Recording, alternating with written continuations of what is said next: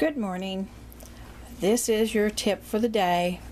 Today I am going to show you how to properly wind your bobbin. You can see the little, this is your bobbin winder here. And this little screw here, you can loosen and it will move. See how it moves? This is how you adjust and regulate how full your bobbin's going to be. Here's one that I have filled, and I have used it, but I will take a bobbin that's the way I want it filled, and I'll place it on here.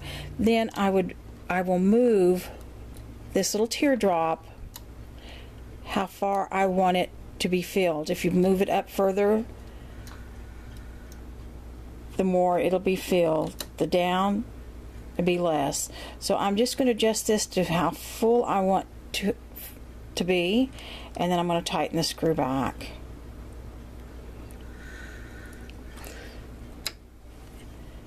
I guess I need to have my machine on. Then remove this bobbin. Now, for the thread itself, I use a good bobbin thread, and I always put a cone cover on it, because when it's winding, it winds so fast it pulls your thread off real fast, and the tension on it will get loose. So that's why your bobbin won't wind properly or tight. And this is the proper way to thread it. You come up from the cone, and from the front, you go from the front to the back of this little loop here. Then you come down, and from the back to that little hole, then from the front here, and then you go to your bobbin. And bear with me, let me set my camera down here. Then you put your thread on your bobbin. You can see some bobbins have these little holes and some don't. If you do have one, take your thread and put it through the little hole.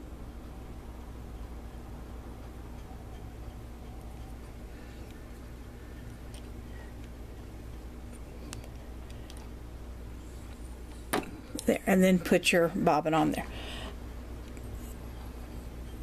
Then take your thread and go over to the little winder. This has also got a screw on it that can kind of regulate your tension, how fast and how tight that is going to go through there. If you think it's a little too tight, just loosen it up. If you think it's too loose, tighten it down a little bit.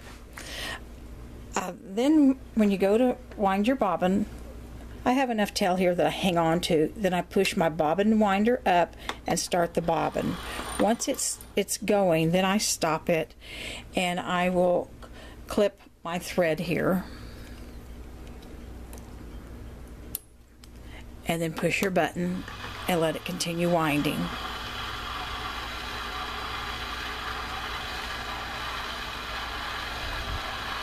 You can make sure that it's winding all the way across your bobbin, so it's going to wind smoothly and evenly, and it's winding pretty well.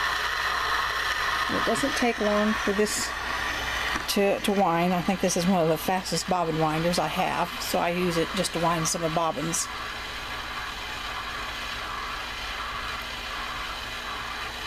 Let's see how full this is going to wind since I've reset the guide here.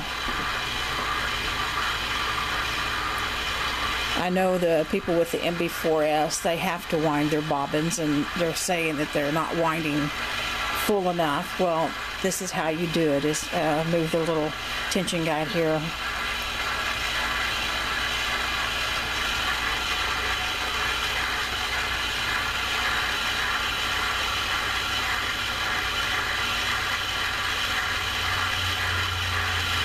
And I promise to show you a sneak peek of the next video. Well, as soon as this is done, I will show you something that's going to look strange. Okay, this is almost finished, and that's quite full, and I think it's going to be a little bit fuller than what I want it to be. So I'm going to readjust mine But here is the filled bobbin. It's quite full. It's on there nice and even.